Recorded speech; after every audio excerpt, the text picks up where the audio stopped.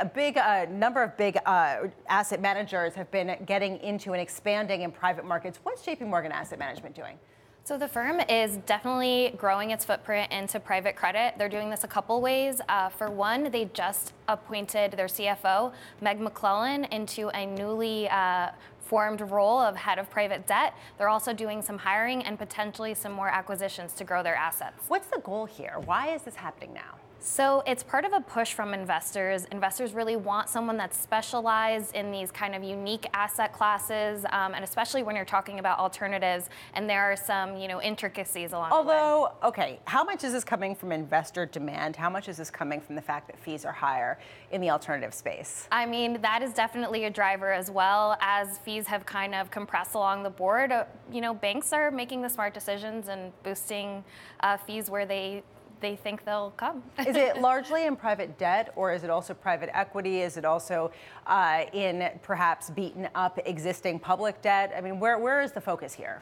So the focus, especially for JPMorgan, is going to be in credit that has collateral backing it. So they really see a lot of opportunity in that. So when there is a downturn, they can go in and seize the assets if need be. They're also seeing opportunity in special situations and distress.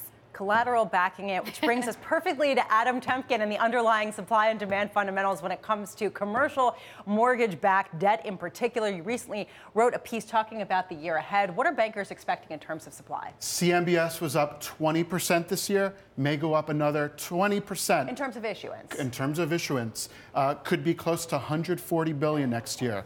Low rates, borrowers are locking in those fixed rates, search for yield, and a mini maturity wave where borrowers may refinance next year because of the low rates. So it's not necessarily a lot of net new supply as much as just sort of recycling existing securities? Is that the idea? That's right. It's a lot of refinancings, and not only that, but also a search for yield, great relative value there. There is a concern that people have with the commercial mortgage debt market recently, or commercial mortgage market just broadly, because there's been a weakening in the underlying market. What are you hearing from bankers and investors on their concerns about that? Retail is just a small portion. It's actually lower leverage in the post-crisis CMBS and great relative value.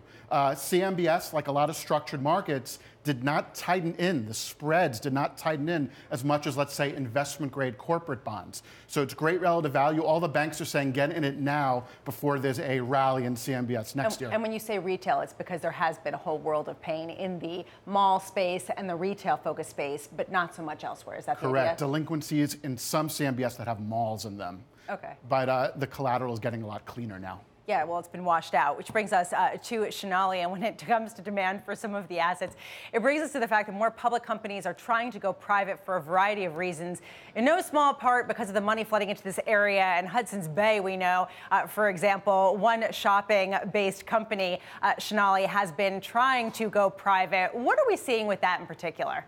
With Hudson's Bay in particular, there's a little bit of an issue here because there's an investor that really wants a higher valuation here in terms of this take-private deal. But like you say, they're not only companies that are looking to go private that are already in public markets that don't really like this pressure from shareholders, that are not that patient in terms of a turnaround plan.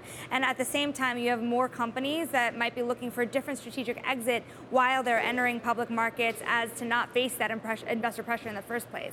Well, and that's something that we just saw in the energy space with a takeover that was done, I believe, by Blackstone, but it was done at a pretty high valuation, right? It was 15% higher, and this is Blackstone Infrastructure for Tallgrass Energy. It was done 15% higher than their initial offer was. It's really interesting to see these public shareholders push back at these big private equity firms and say, listen, you need to pay up a little more to make this worth our time to take this out of the public market. And just more broadly, Sonali, can you give us a sense of what the advantage is for companies to be private over public at this point? Listen, Lisa, a lot of people are having a lot of issues with corporate governance. A lot of the things that flew in the past, dual class structures and whatnot that allowed management teams to do whatever they wanted to do, are not flying with the investors anymore that want more control. Especially these big index funds, they've taken a more active role in the market. Meanwhile, you have private equity that's willing to say, okay, let's be more patient, while we also have co-investors, big family offices, pension funds that are willing to put more towards our deals.